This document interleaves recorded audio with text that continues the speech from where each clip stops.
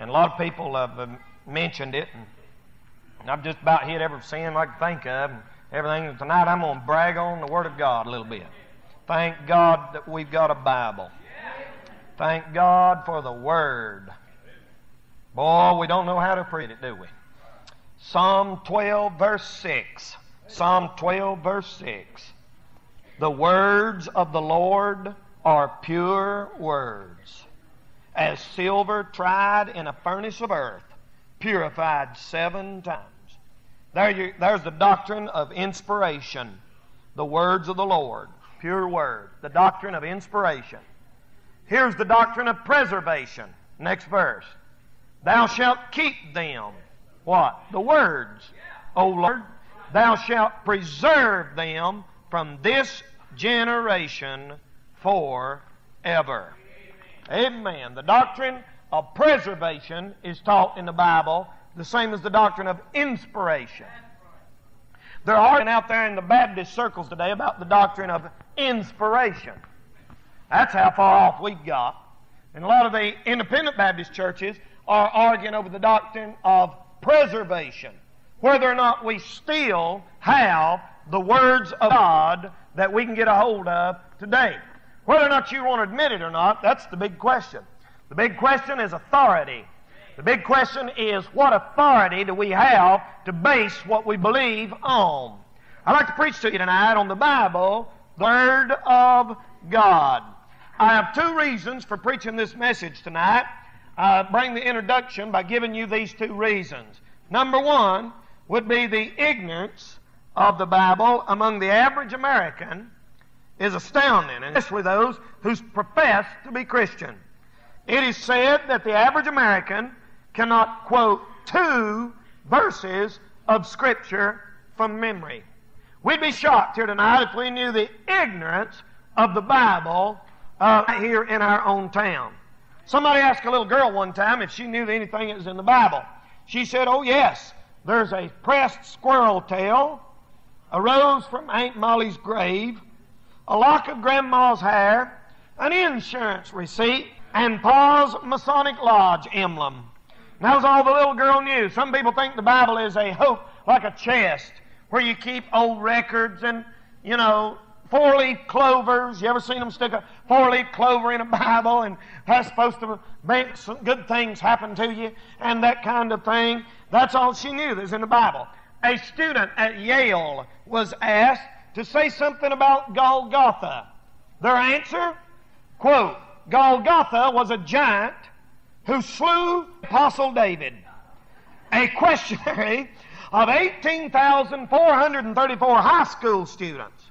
18,434 high school students were surveyed. 16,000 of them could not name 3 Old Testament prophets. 12,000 could not name the 4 Gospels. 10,000 could not name 3 of the Lord's disciples. They said Esau wrote fables and sold his copyright for a mess of potash. They said Brutus was the man who betrayed Jesus. They said Moses built the ark. They did a survey of another crowd of about 90-something high school students. 44 didn't know who Jesus was, or Joseph was. 51 of them didn't know who Luke was. 46 of them did not know Herod or Pilate. 60 did not know the name of the mother of Jesus Christ. 80 did not know the mother of John the Baptist. And 10 of them did not know where Christ was born. 90 out of 94 did not know the 10 Commandments. They thought Sodom and Gomorrah were a husband and wife team, and on and on and on. Now we shake our head and we think, oh, how horrible. But if I ask you to stand up tonight and name me the 10 Commandments, could you do it? If I ask you tonight to name me the 12 disciples, could you do that? The ignorance of the Bible is amazing. With all the preaching and all the studying and the tapes and the material that we have available at our fingertips. The second reason I have for bringing this message tonight is that the devil is attacking the Bible as never before concerning inspiration, preservation, dependability, reliability, and authority.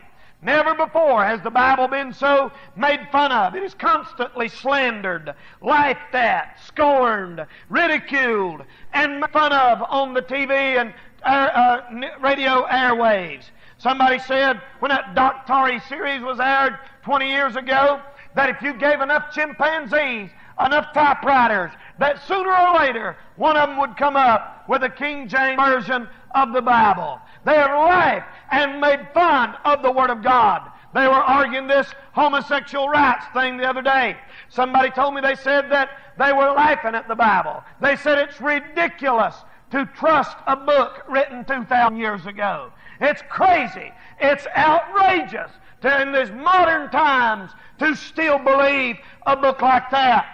But our Bible says tonight the words of the Lord are purified 7 times. I'd like to give you those 7 points in my mind tonight. The way I look at them, the Lord gave me this outline many years ago, and I want to give it to you. The words of the Lord are purified 7 times. First of all tonight, I'd like to say the Bible is pure in its production. And originally, the Bible, of course, written by 40 different men over a period of 1,600 years. The Bible said in 2 Timothy 3:16, 2 Peter 1:21, all Scripture, 2 Timothy 3:16, is given by inspiration of God.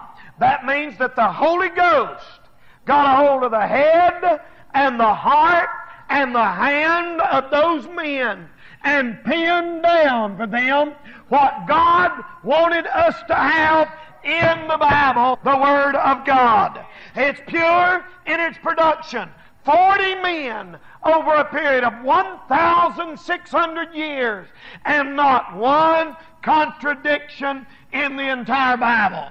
You say, I know a man that said there's a contradiction in the Bible. No, the contradiction's in his head. It's not in the Word of God. He just don't read the Bible and know the Bible. Most people who say the Bible has contradictions in it never read it anyway. They're said that because some famous infidel said it, and they want to sound smart like they think that person they're quoting is. Many other books were supposedly inspired, but never were accepted in the divine, what we call the canon.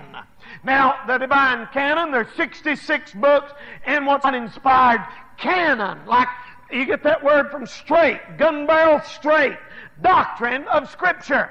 Only 66 books, 39 in the Old Testament, 27 in the New Testament. There are some places and some people in the world that has what they call the Apocrypha. Now, the Apocrypha is included in a Catholic Bible, and they have 7 books in it that you will not find in your King James Bible. They say that that's the so-called lost books of the Bible and things of that nature. There's books in there called the Acts of Andrew, the Apocalypse of Paul, the Gospel of Thomas, the Acts of Thaddeus, Epistle of Polycarp, and to the Philippians, and so forth and so on. And they all try to claim people try to claim those are part of the inspired canon. But what people don't realize is there's 2 things about that Apocrypha. 3 things. Number 1, the early church never accepted them as being inspired of God. Number 2, none of those apocryphal books ever claim that they are inspired of God. And number 3, no New Testament character, including the Lord Jesus Christ, ever quoted from any of those apocryphal books. You've got the right books in your Bible. There are no lost books of the Bible. There ain't no such a thing, to put it in country language. God never lost a word. Thou shalt keep them, O Lord. Thou shalt preserve them from this generation forever. I'm telling you tonight, if you've got a King James Bible, you've got the Word of God. If you didn't know it by studying church history, you'd know it by reading the book of Isaiah. The book of Isaiah has 66 chapters. 66 chapters in the book of Isaiah, matching the 66 books in the Bible. There is a division after chapter 39 of Isaiah, marking the division between Old Testament and New Testament. Isaiah had no way of knowing how many books there was going to be in the Bible. Isaiah put a definite division between 39 and 40. The 40th book in the Bible is Matthew. John the Baptist shows up preaching, and John the Baptist shows up in Isaiah chapter 40. It's a perfect picture of the Word of God. 66 chapters ends with the new heaven and the new earth, just like your last book in the Bible, Revelation, ends with the new heaven and the new earth. Isaiah didn't know Matthew. Isaiah didn't know John the Revelator. They wasn't even divided up into books in Isaiah's day. That was the hand of God preserved His Word through the centuries, so much that a lot of scholars believe that two different men wrote the book of Isaiah. It's absolutely amazing. Now, when everybody gets settled down, now nobody else get up, okay? Nobody, unless you're a mother with a baby or a baby with a mother. You get that, okay? Listen, it is pure in its production. You know, when that early church came upon some writing, and somebody come in and they said, hey, this is inspired literature. They didn't just say, well, hey, he's a smart man, we're going to take his word for it. Asked several questions. They asked, number one, was the writer an apostle? They said if the writer wasn't an apostle, we don't want to fool with it. They asked, number two, did the Holy Ghost bear witness to what that writing and document had to say? Number three, they asked, did it contradict other writings of the Scripture? Number four, they asked, did the body of Christ in general accept them? And finally had concluded that God had inspired 27 books of the New Testament, already shown by Isaiah and in use in the Old Latin around 180 A.D. before any of those guys were born. Thank God, when God had this man write a bit, this man write a little bit, this man wrote a little bit, this man wrote a little bit, preserved it down through those hundreds of years. You think about how old these writings are of Genesis and Exodus.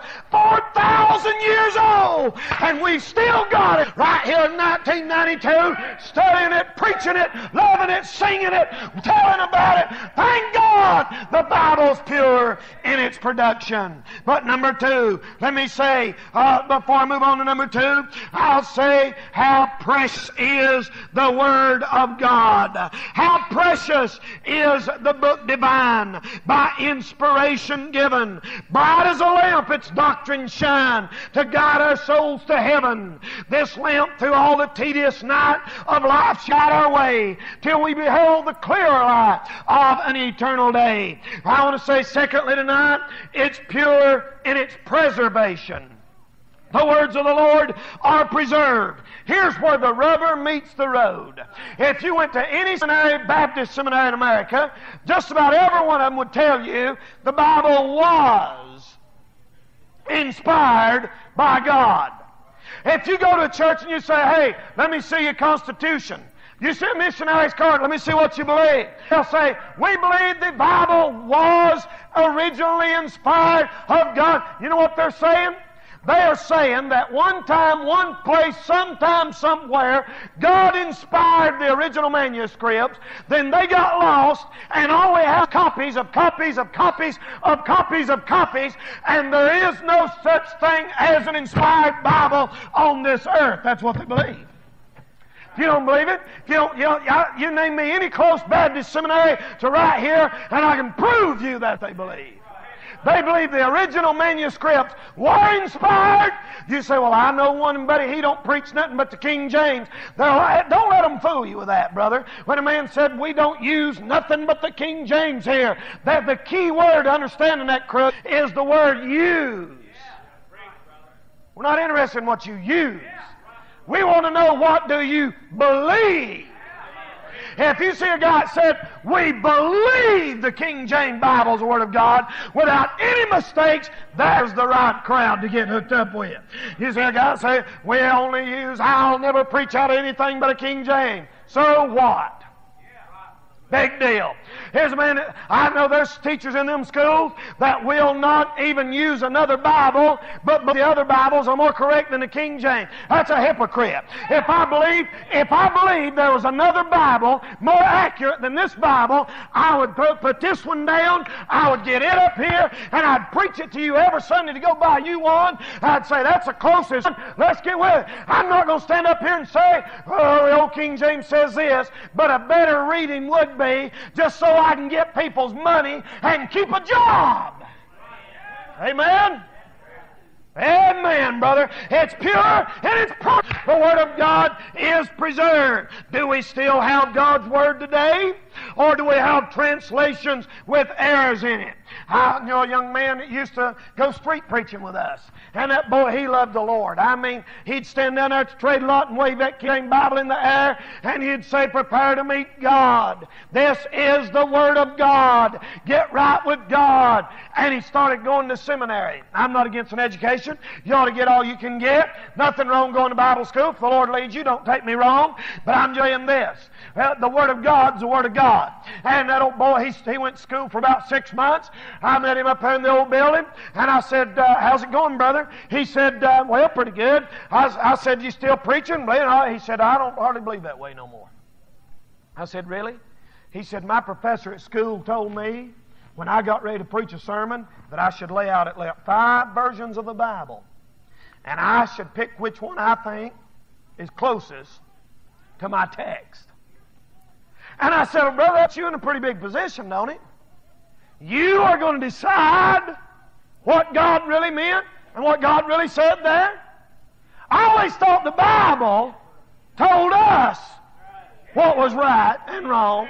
Not we told it what was right and what was wrong.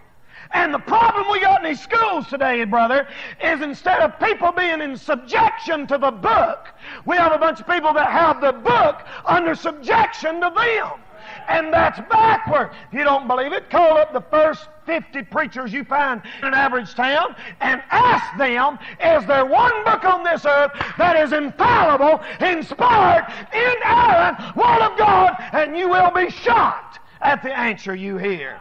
I talked to a Mormon one time. I said, you believe the Bible? And they said, of course, we believe the Bible inasmuch as it is translated correctly.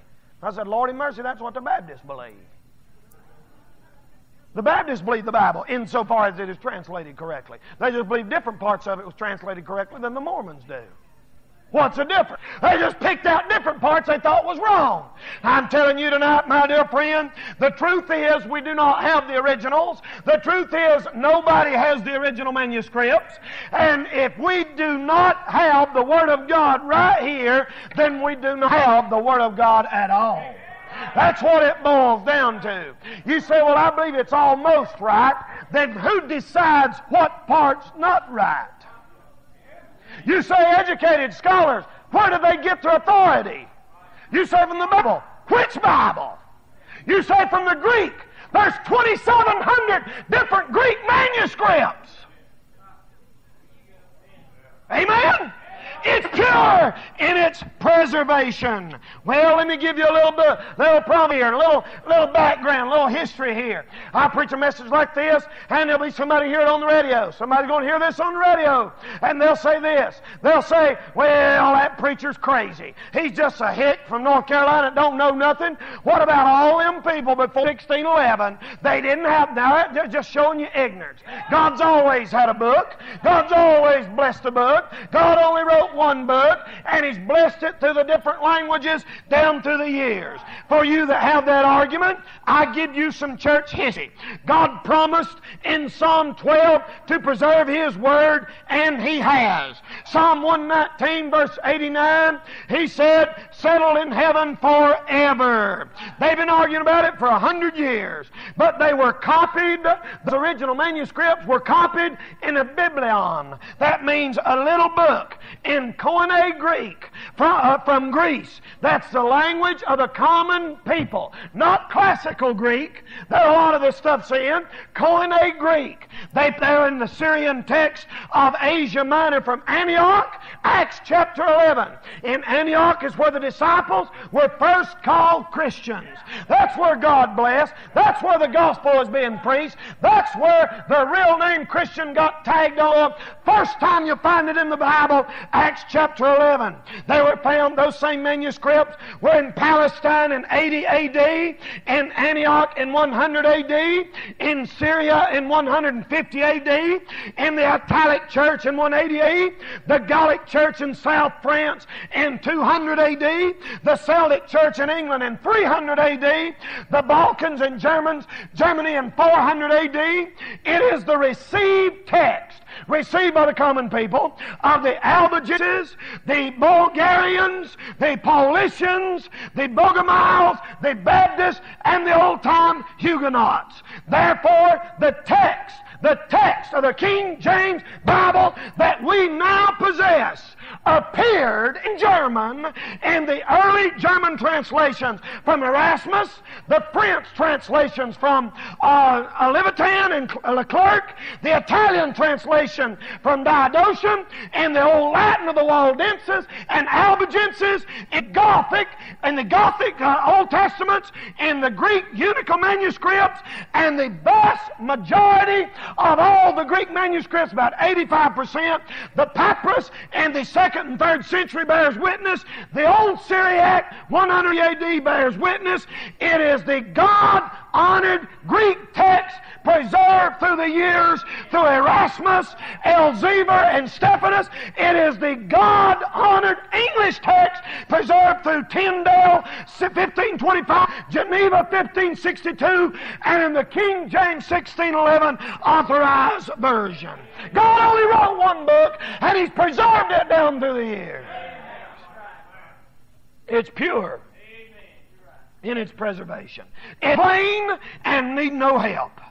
This book, Ingersoll, many years ago, held up a copy of the Bible. He was an atheist. He held up a copy of the Bible, and he said, quote, "In 15 years, I'll have this book in the morgue." 15 years went by, Ingersoll was in the morgue, and the Bible was still doing fine.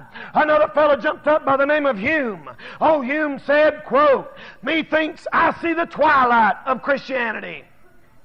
And the Auxiliary Bible Society of Edinburgh had its first meeting in the room in which Hume died. God's got a way of playing tricks on old reprobates like that. Voltaire said in 100 years the Bible would be an outdated and forgotten book only to be found in museums. When the 100 years went by, Voltaire's house was owned and used by Geneva Bible Society to print copies of the Word of God and get the book out. I'm telling you, God's hand is on that book, and there's never been another book like this book right here. Boy, just get it up, son, and get it up, just hug it and hold it. Boy, you've got the greatest treasure in the world. If you've got a Bible, these are the inspired words of God Almighty. It's pure in its preservation. Number 3, the third way it purifies it, it's pure in its presentation. You know, this book makes some wild presentation. It presents some strange thing. Here's a book laying on our lap that says, "No peace on earth till Jesus Christ comes and sets up His kingdom." What do you think about that? What do you think the United Nations? You see how the Bible don't fit in at a Peace Corps meeting? I mean, here's them guys saying, "Yes, we can do it. Yes, we can do it." What does that book say? It says you'll never have peace on earth till the Prince of Peace comes and sits on His throne. That's it. Period. There ain't no other book claims like that. My. And history bears it out, don't it? You know, the Germans have a saying, and the Germans have a saying that says, they say in case of rain, the war will be held in the auditorium. And what that means is people are quiet. You're not going to have peace on this earth. There ain't been 10 minutes peace on this earth since Cain knocked Abel's brains out. They've been fighting ever since sin come into this world. And brother, it's going to get worse and worse and worse and worse until the Lord sets up His throne. Well, what about this? The book said that God created the heaven and the earth. What do you think about that? That don't go over too well in college, does it? I mean, here's a guy, I heard about this little girl the other day on the radio. I was over in Asheville, coming through Asheville. I preached that funeral over there the other day of that Miss Parker that used to come here to church some. I heard on the radio. I heard that on the radio over there, boy. And they're talking about this little girl. She's only in the 3rd grade at school. And this little girl, I think was Charity, somebody. That, bless her heart, that little girl, they had to write a report about a famous person. And she wrote her report about Jesus Christ. And the teacher rejected it and said, that's not acceptable. You can't do your report, Jesus Christ. And the family said, why not? He's a famous person. They said, well, that's religion. You're mixing religion in the school. Boy, I'll tell you what, somebody ought to stand up against this school mess. And I mean, I thank God for these law organizations. That is hogwash, brother.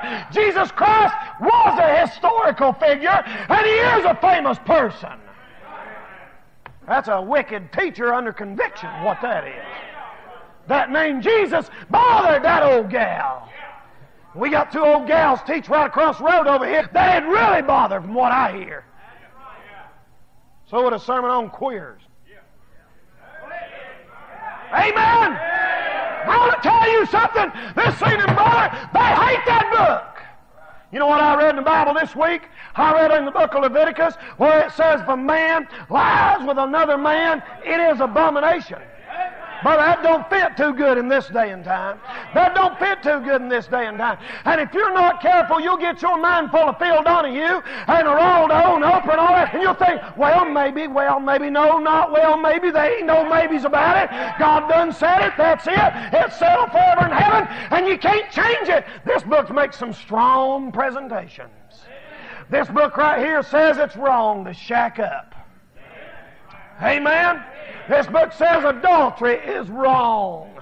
Boy, that don't go over too good in our society. They're even telling you now on television that an affair is healthy for your marriage. It's unhealthy for your body is what it is. You get AIDS and die if you ain't careful. Now, I'm going to tell you what, my dear friend, this book says it. That's it. That's it. That's it. Case closed. Shut the door. Close the curtains. It's over. God said it. That says it. That's all there are to it. It's pure in its presentation. I tell you, this book says ain't but 2 places where people go when they die, heaven or hell. Somebody called me the other day, and this guy, he's talking to me. He said, now, he said he had a friend that committed suicide. Started asking me where he's at. And I said, well, was he saved or what? I said, it depends. It don't depend on how you die. It depends on whether you're saved or not. And he began talking. He said, well, if he wasn't saved, he'd go to purgatory, wouldn't he? And stay there a while. And then go on to heaven. I said, no, he wouldn't. There ain't no such place as purgatory. The book says there ain't but 2 places where people go. Heaven and hell. There is no such thing as purgatory in the Bible. You see why the Bible ain't too popular in our generation? It goes completely against everything they believe and want to try to do. Messing everybody up. Boy, listen, all this stuff they're wrong now about the new Rodney King trials and all this stuff coming up, brother. Listen, if people just go by what the book says and say this is right, it don't matter where you are. Right's right and wrong's wrong. It don't matter if you're white, black, purple, green, polka dot. I believe, brother, if a man applies for the job and he's purple and he can do the best job, give him the job. Amen? I don't believe I ought to have to hire you because you're purple. I don't believe I ought to have to rent my apartment to you because you're green. If I have my apartment, I can rent it till I want to. That's what it's supposed to be. That's what the Bible recognizes. Personal property, personal right, personal freedom. Brother, we got this thing all messed up in America. We have got to get to the place. People, I heard some idiot say not too long ago that God is colorblind. Have you ever heard anything that stupid in your life? God ain't colorblind. You think God's handicapped? Are you not? God colorblind? You think think God can't tell what color that thing is right there? You think you're smarter than the Lord is? Well, He don't see. He does see. He sees everything and knows everything and then judges right. That's hard for us to do. We're so full of prejudices. But I tell you what, God's not. God's right. He's just. He's equal. He's holy. He's pure in His presentation. Well, I heard about this old lady one time. She's talking about the stories in the Bible, and this atheist come up and he's laughing at her and he said, "You don't believe all that stuff, do you?" She said, "Yes, sir, I sure do." He said, "You believe that junk about that man Jonah swallowed by that whale?" Oh, come on. She said, "Yes, sir, I sure do." And he said, "You believe that? Lived in the belly of a whale, stayed in there 3 days and spit him out. You don't believe that, do you?" She said, "Yes, sir. And when I get to heaven, I'm going to ask Jonah about it." He said, "Well, what if he ain't in heaven?" She said, "Well, you can ask him then." And what she's saying is, brother, if you ain't going to heaven, going to hell. There ain't but two places you can go. Let me say number 4 right quickly. Let me move along. The Bible is pure in its provisions. The Bible is pure in its provisions. It's provided us with many, many blessings. From it has come the foundation of home, our society, our government, our schools, and thank God, our churches. You know what? These atheists here in America, they ought to go somewhere and live where the Bible hasn't been preached. Now, they say that Africa's the oldest civilization, right? If Africa's the oldest civilization, Africa should be much further advanced than we are, right?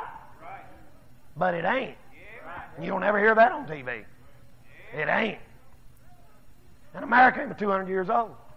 Oh, it's because we're so smart. No, it ain't. It's because we believed that book when we started out. And God, blessed is the nation whose God is the Lord. God blessed America because America.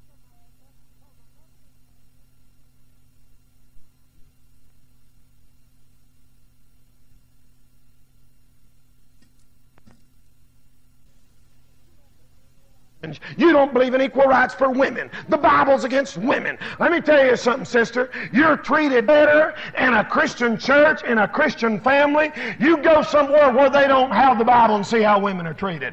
Oh, Lord, have mercy. They're beasts of burden, as Brother John mentioned in Sunday school this morning. They're swapped off like property. And, brother, treated with no rights whatsoever. This Bible's the greatest blessing you ladies ever had. This Bible's the greatest blessing you men ever had. I tell you, it's pure in its provision. It's a fire. You want something that'll warm your soul? This old book right here on it. If you're cold on God, spend a couple of hours reading the old book. It'll start burning in your soul again. It's a hammer that breaks the rock in pieces.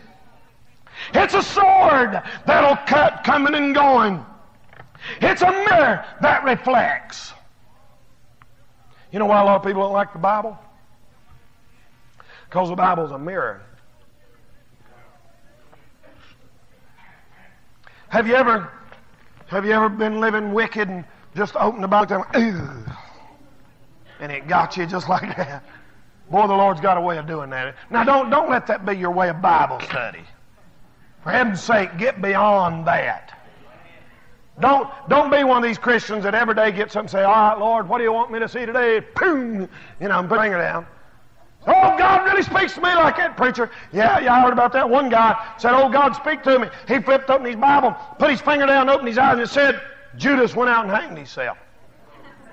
"All right, Lord, what do you want me to do?" Flipped it over there. He said, "Show me something, Lord." Finger down, said, "Go and do thou likewise." "Oh, God, that couldn't have been you." "Lord, show me one more time, God." He flipped it on over, put his finger down and said, "That thou doest, do quickly." Oh, my soul. Wouldn't that be awful? That ain't the way to study the Bible. That ain't the way to get in the Word of God. My soul, brother, this is a book. You don't read the newspaper like that. Boom. I mean, you start out and get in a section of it and get in that thing and read it. It's pure in its provision. You know why a lot of people don't like the Bible? Because it knows all about you and tells it. Have you ever been around people dressed up real nice, been around a crowd of maybe young? I was talking about us getting old a while ago. I was talking about old Patrick Swayze. Who's that other one I was saying? That big parish, the chief, and the other guy, Christy Brinkley, whatever she is. I was talking about us all getting older and everything. You know what, as you get older, you don't like? You don't like a mirror. You imagine yourself in pretty good shape. But boy, when you get in front of that mirror, you know why that mirror, you don't like that mirror? That mirror don't lie. It don't say, "Well, you look so wonderful." Chris says, she's been telling me, she said, "Daddy, you got wrinkles." And I said, "Well, honey, the reason I got them little wrinkles right there is because I've smiled so much. And every time I smile, it creases the skin right there, and I've smiled so much, it's made wrinkles in there." And I said, "You're going to have them just like Daddy's, look." And she'd smile, and she'd have little rose feet right there. And she just kept messing with it and messing with it. She said, "You got one right there, too." I started to say, "Shut up!" And so, they're coming. And boy, you get in front of that mirror, son, that old mirror tell it like it is, won't it? It don't smooth it over for you. That's just it. That's it. You ain't even made like you used to be made. Well, you guys used to have it up here, you know, like this. Now, you know, something's happened to you. I believe it was Bobby Thompson said that time, he said, "I've got furniture disease." You know, the chest done fell in the drawers. That's all. That's what happens to men. It moves. And you women too, brother. Things change. Things change. She ain't what she used to be. You ain't what you used to be. Now I'm telling you, that mirror. I put up a mirror for my wife, and we didn't have a full-length mirror in the bathroom. I put one up the other day. Yesterday, I reckon, maybe. Yeah, it's Friday one, where you full length. You can stand in front of that thing that shows you all the way from head to toe. I went, ooh. That's why people don't like a Bible, brother. It tells you just exactly what you are and don't cut you no slack. You might go to somebody, they may pat you on the back. "Oh, you're all right." The Bible don't do that. It don't tell you you're all right if you ain't all right. If you ain't all right, it'll tell you you're not all right. If you're doing something wrong, it'll say, "Thou shalt not." If you're doing something, you're not doing this, do that. The Bible is pure in its provision. A famous warrior said, Napoleon Bonaparte said, "The Bible is no mere book, but a living power that conquers all that oppose it." A famous philosopher, Sir Francis Bacon, said, "There never was found in any age of the world either religion or law that did so highly exalt the public good as the Bible."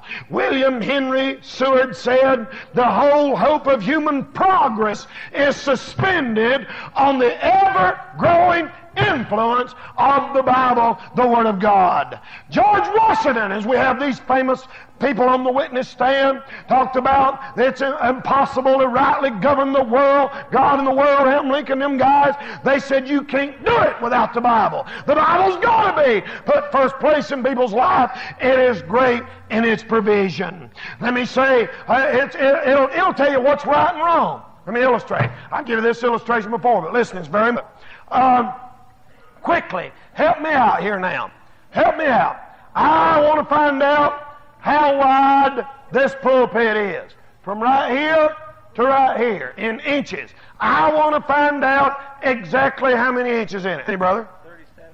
37 and 3/4. All right. How many, brother? You're a carpenter. You ought to know that. 40 inches. 40 inches. I've got 37 and 3/4. I've got 40. All right. Brother Burleson. 40 inches. He agrees with him. Does that mean they're right? No. We just got opinions. That's all we got is opinion. How many do you think, Cabs? 40 inches. There's 3 for 40. How many do you think, Brother Bruce? 42. 42, 40, 37 and 3/4. All right. How about you, John? 42. How about you, brother? About 3 of my shoes. 3 of his shoes. All right. Now, we have all these different opinions here. You know what? You know what we got in most churches tonight? Well, I think this, and I think that, and I think that we ought to do this, and I think that it's bad. I think this is wrong. I think that is wrong. I think that, and you ain't never going to have nothing but arguments until somebody does one thing. What do we need here? We need a ruler. Now, a ruler will settle this thing. Okay? This right here is the ruler. It don't matter if you agree with it or not. The ruler's right, you're wrong. You say, well, I believe with all my heart it's 36 inches. Well, it don't matter what you believe. The ruler's right. It don't matter what I believe. We go by what the ruler says. Oh, I don't like the ruler. You can't change the whole measuring system of the country, brother. You got to line up with it. This is what you call a standard. This is what you call a final authority. I, ladies and gentlemen, right before your very eyes, am going to measure this pulpit and tell you how long it is, how wide it is. And we will find out. The ones that's wrong are going to get mad and quit church. Go start their own denomination. Call it the 42-inch pulpit Baptist. There'll be the 36-inch pulpit Baptist. That's what people do nowadays. Hey, well, I think this, I think that. Who cares what you think? Let's get the ruler out and see what's going on here, okay? Boy, I like carrying this thing around here. Gives me a little, all right, here we go.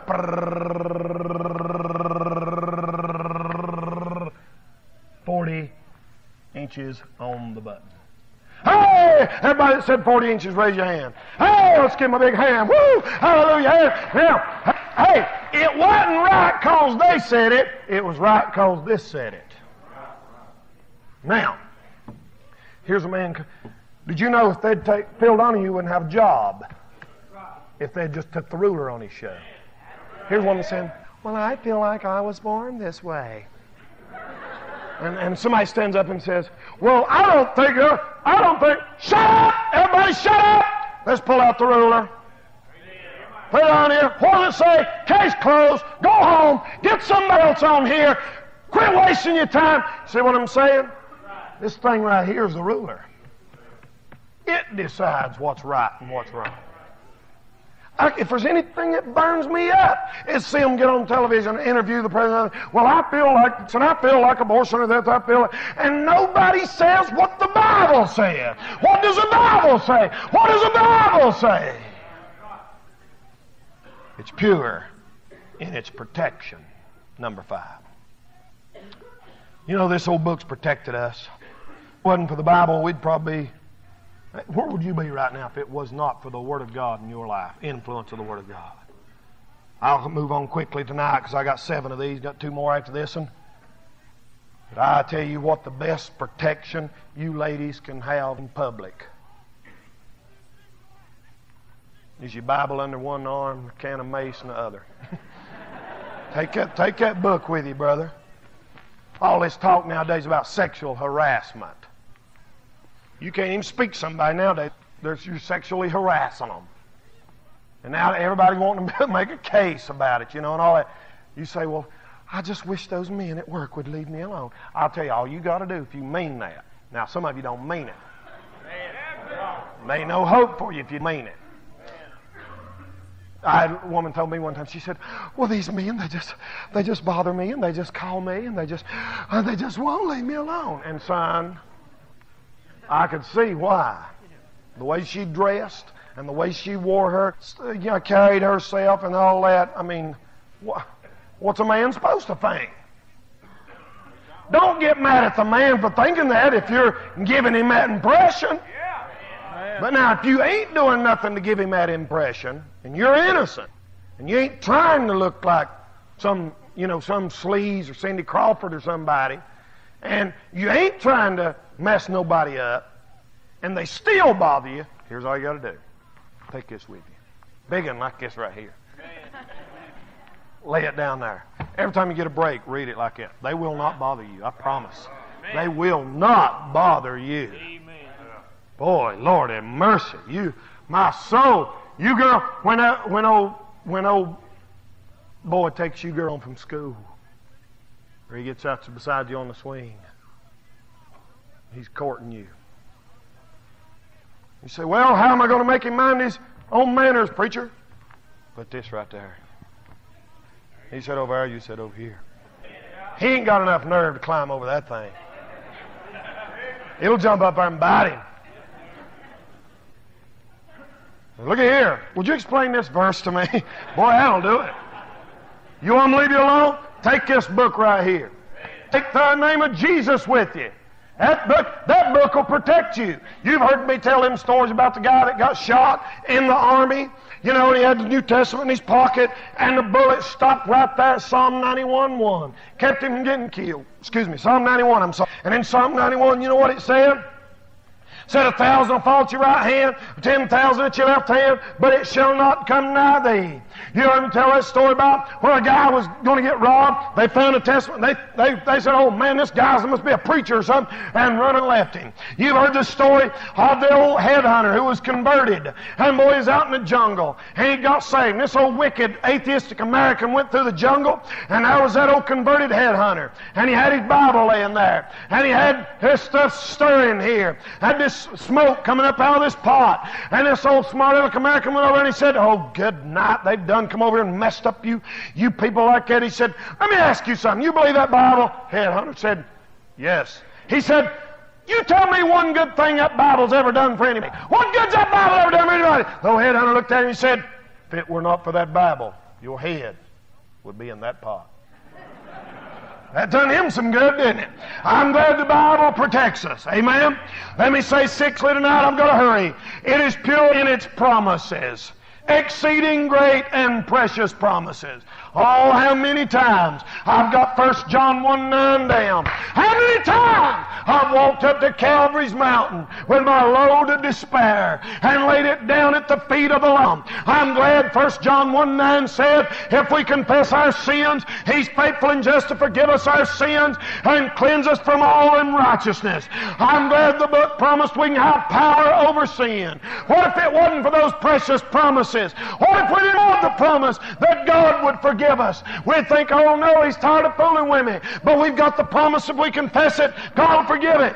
Oh, we've got the precious promise where the Lord said, I will never leave thee nor forsake thee. We've got the promise that Jesus said, I will come again and receive you unto myself. Those are exceeding great and precious. We've got the promise we're going to live forever. We've got the promise we're going to walk on gold streets and never die, never have no problems. All that comes from the Word of God.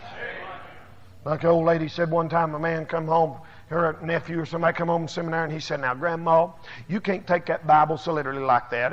It's not been translated correctly. And she said, well, I've translated a few of them promises myself, and I found out they work just fine, if you'll believe them. Amen? Number 7, lastly, it's pure in its prophecies. It's pure in its prophecies. Isn't it going to be something when it all turns out to be true? Wars, rumors of wars, the rapture of the church really hit, the Antichrist coming, the tribulation, the Advent, the millennium, eternity, the white throne judgment, all the movie stars and football players and wrestlers and rock singers and every knee bowing, every tongue confessing, people being dropped into the lake of fire. Whew. Where the worm hath not and the fire is not quenched. Isn't it going to be something when God has the devil there and his angels and He casts the devil off into the lake of fire? We're all standing there in our glorified bodies somewhere beside the throne, and we're saying, Amen. Even so, Lord God Almighty, Thou hast judged the great whore, and Thou hast done what's right in Your sight. And boy, isn't that going to be something? Isn't that going to be something? The book said it's all going to happen. Without going into a big long thing tonight, in closing, I'll say this. For the saved, if you're saved here tonight, do like my pastor used to tell us. Learn it, love it, and live it. Holy Bible book, divine, precious treasure, Thou art mine.